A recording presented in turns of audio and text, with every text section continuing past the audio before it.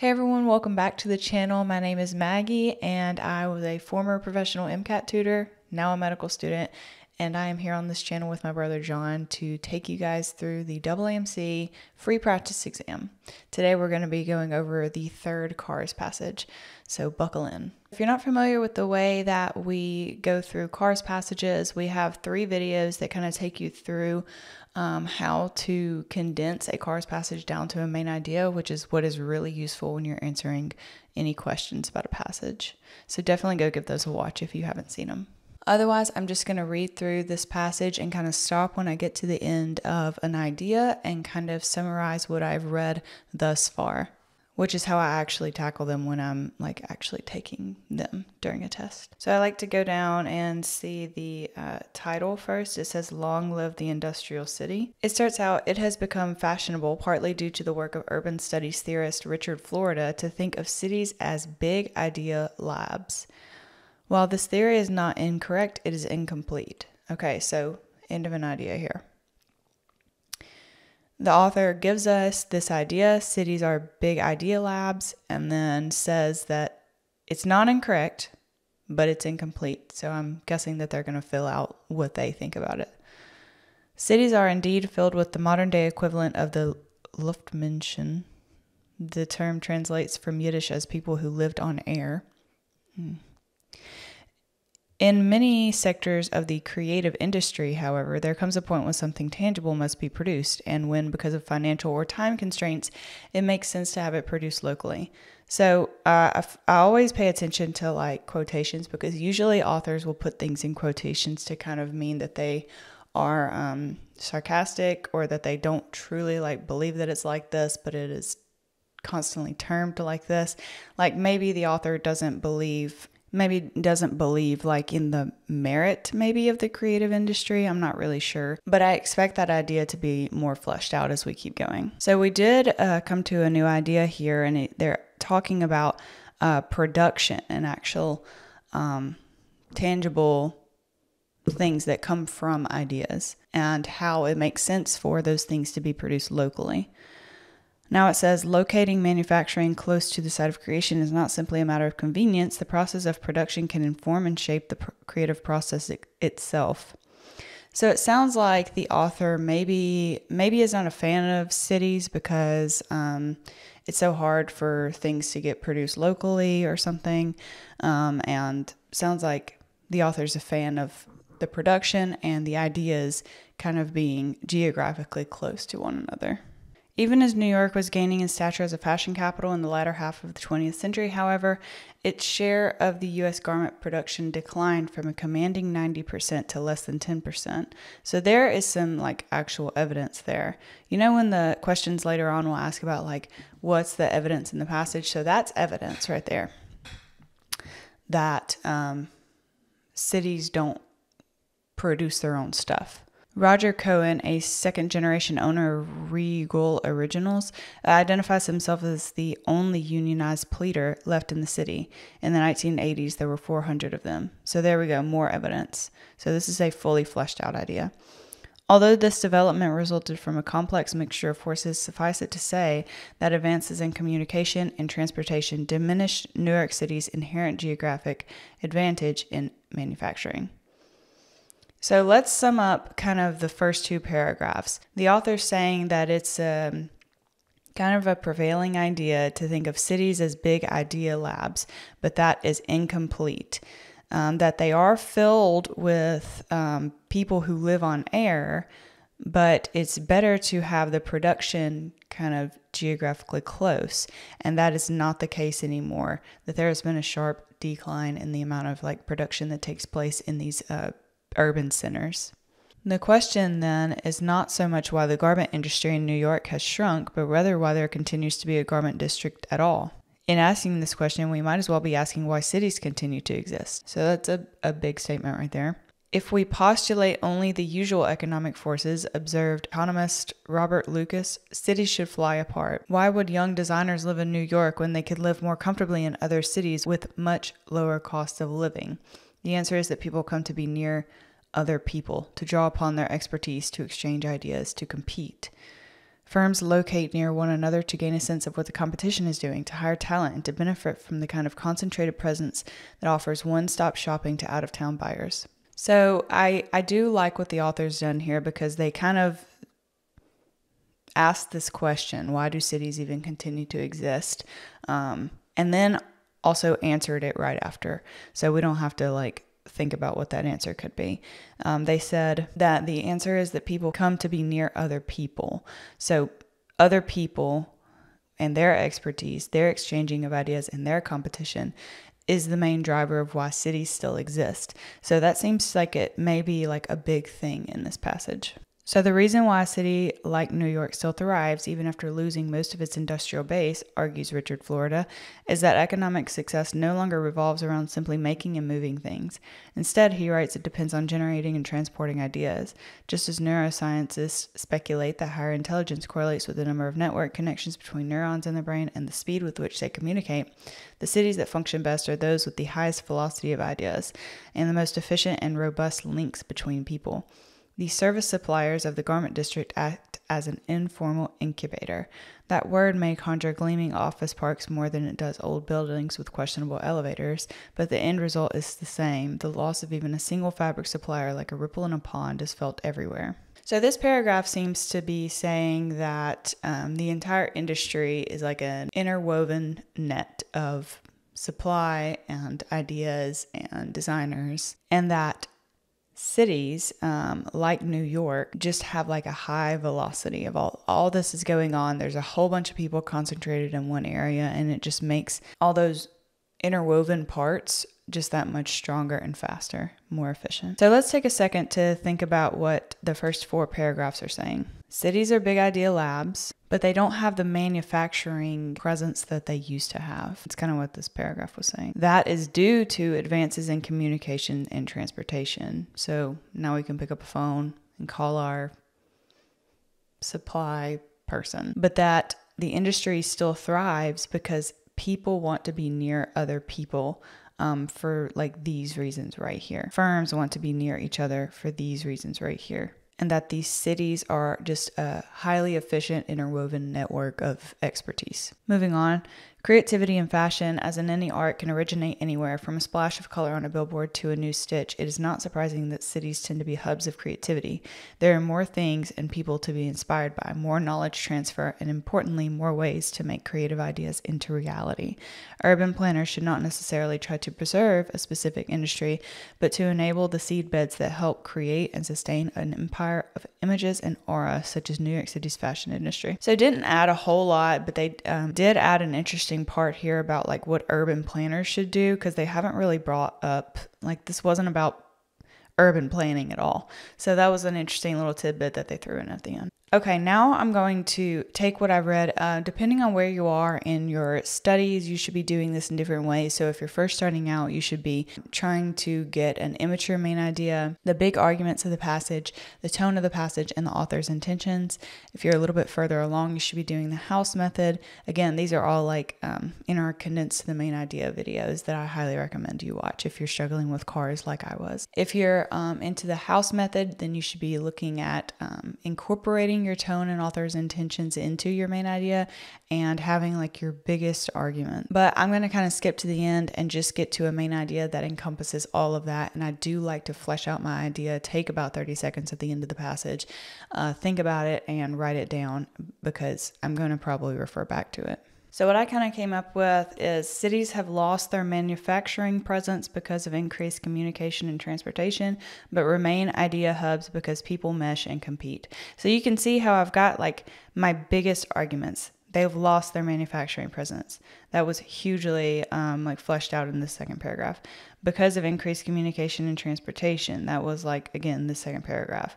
They remain idea hubs. You see how my little transition word, that's going to encapsulate a lot of differing opinions throughout the passage.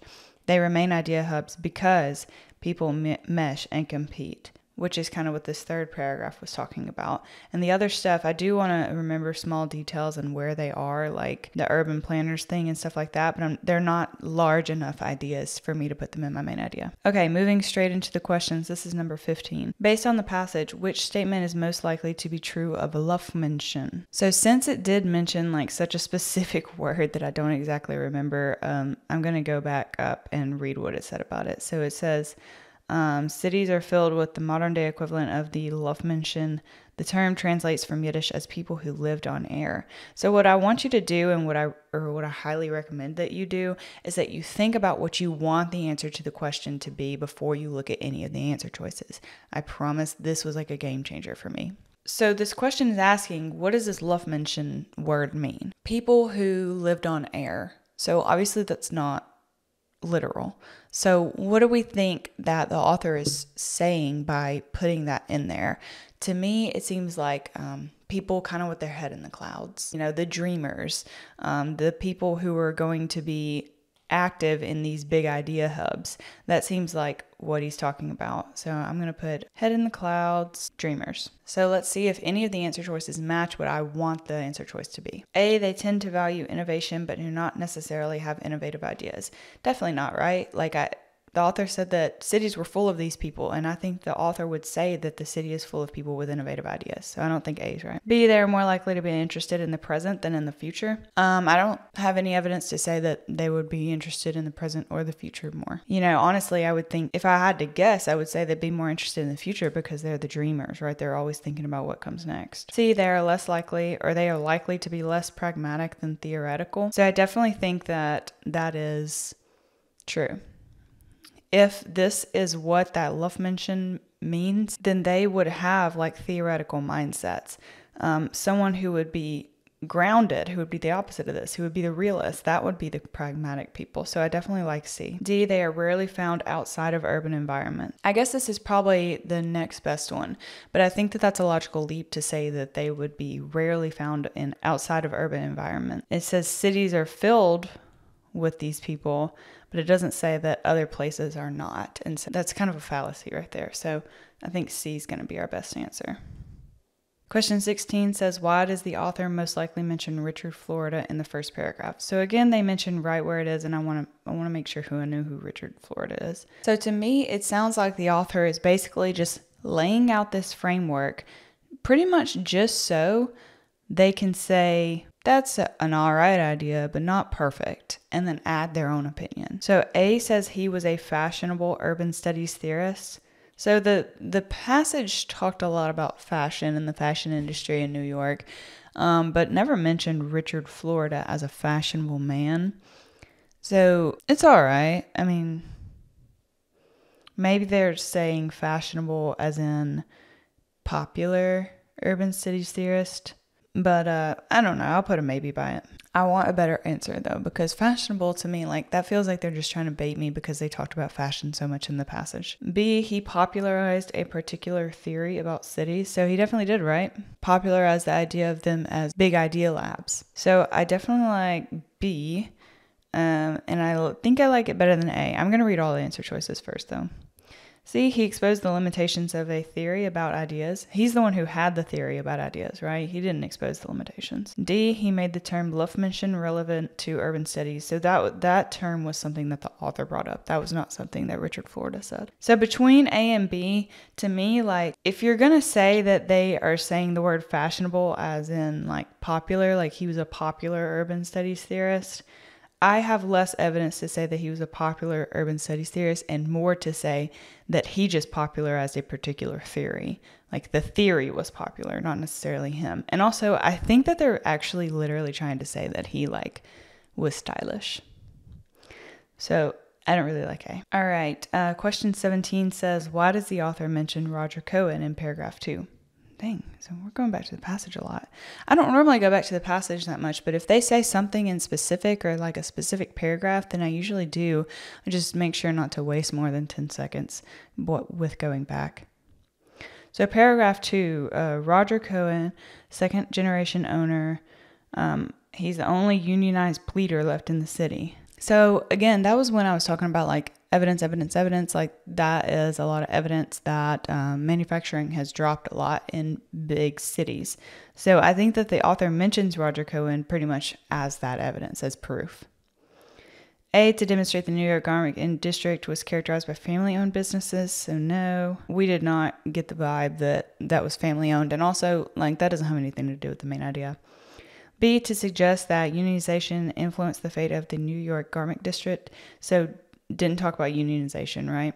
C, to indicate that the New York garment district was not limited to fashion design and fabric manufacture. Aren't pleaters? Would that not be fabric manufacture? I don't know, but that's not really why. D, to give evidence of the constriction of the New York garment district over time. So perfect, right? Evidence of that manufacturing going down. Question 18 says, based on the passage, which factors were likely to have influenced the size of the New York garment district? So again, what do we want the answer to be? Why did the garment district drop so much? Go look back at our main idea. Increased communication and transportation. Number 1 says great and unanticipated increases in manufacturing by competitor countries bumped the United States out of the lead. So we didn't talk about other countries, right? 2 says email and inexpensive long-distance phone calls made it less necessary to be in close physical proximity to others in the industry, right? That's communication. 3, flights to and from the United States increased in frequency and speed while simultaneously decreasing in price. Now this feels a little bit off, but that is technically transportation, and it was just so clearly put that transportation was an important factor in that. So your answer here is going to be D. Now I know y'all may be like, well, how did you know to put that in your main idea? And it's because the idea of the communication and transportation was not very big. That was only in one sentence right here. But the idea of the manufacturing being dropped or that industry diminishing over time was so important. Look how much evidence they put in there. This is a tiny little passage. If they are putting more than 2 sentences to prove something or to explain it more, that's a very important idea. So I wanted to have like a because reason. And so you can see it right there. Advances in communications and transportation, not anything to do with other countries. Ergo, that would be 2 and 3. 19 says, which element does the author use to present Florida's position in paragraph 4? So again, we're going back. In paragraph 4, that is this one. So what is Florida's position is the first thing. Okay, that New York still thrives even after losing its industrial base because economic success no longer revolves around simply making and moving. It depends on generating and transporting ideas.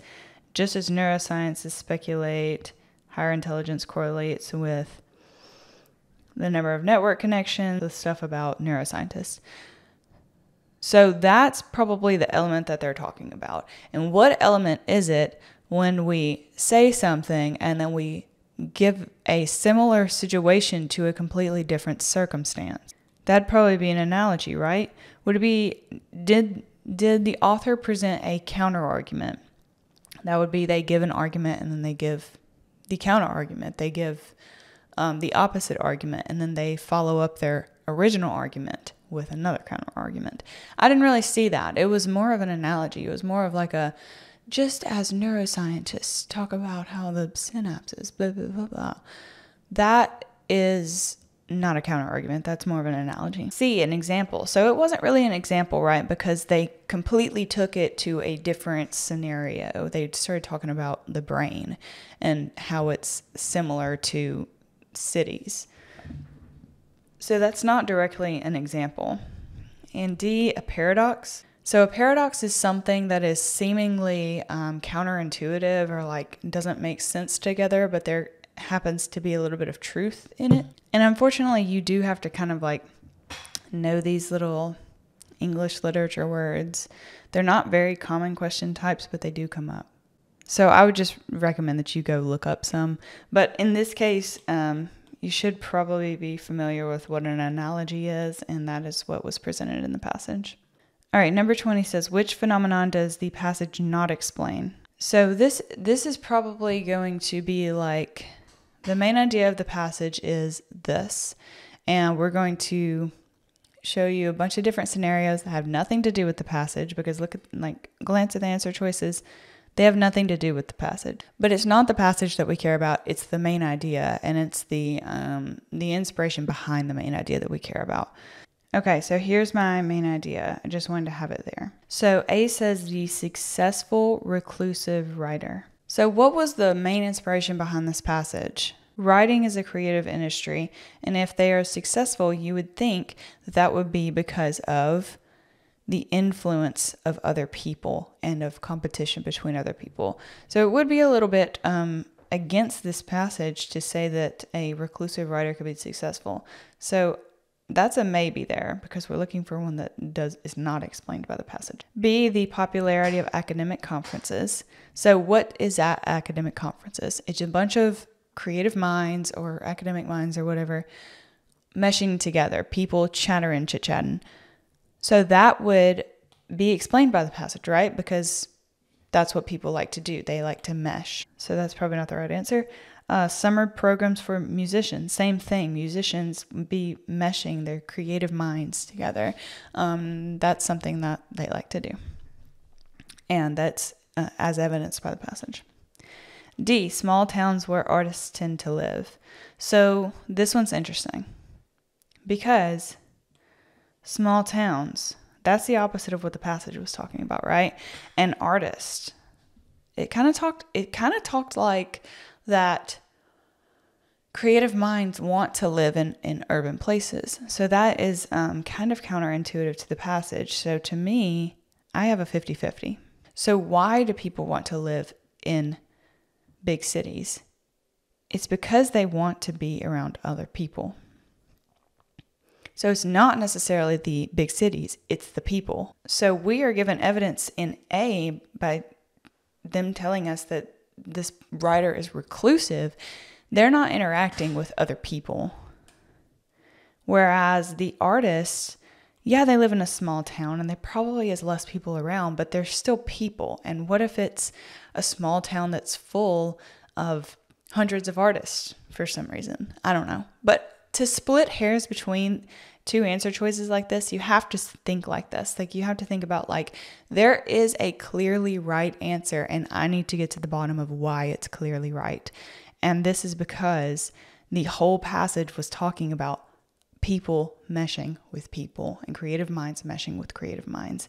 And so to say that a reclusive writer could be successful would not be in line with the passage. All right. The last question, number 21, says, based on the passage, what does Robert Lucas most likely mean by the usual economic forces in paragraph 3? I do see usual economic forces is right there, but I'm going to read the beginning of the sentence.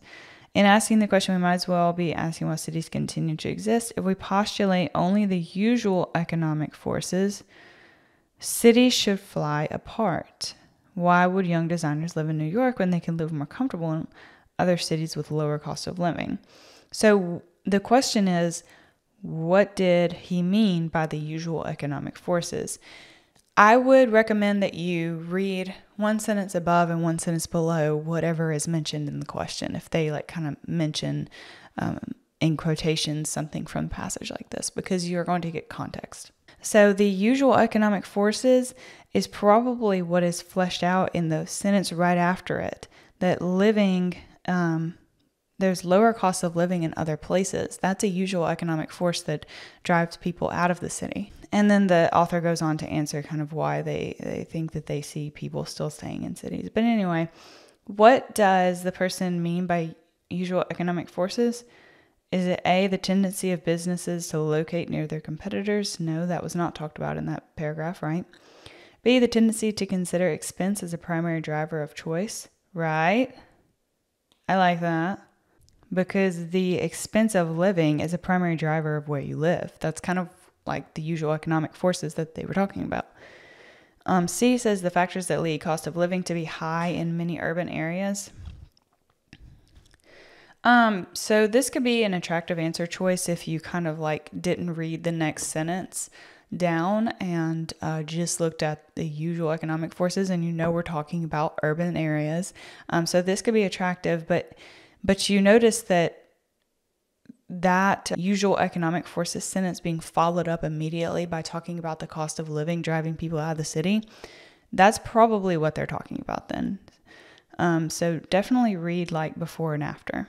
D, the preference people show for the newest and most valuable items. No, right? Because we're looking for, B is just a great answer choice, and it's kind of hard to mark it out when you read that next sentence. All right, so that's the end of that passage. I hope that breakdown was helpful. If you liked anything in this video, please hit like and subscribe to our channel so that we can keep making videos like this. And comment down below what you want to see next if you hated this video. Also, make sure to look in the description below. We have a ton of new projects going on all the time, and so just check out the links in the description. I'll see you on the next one.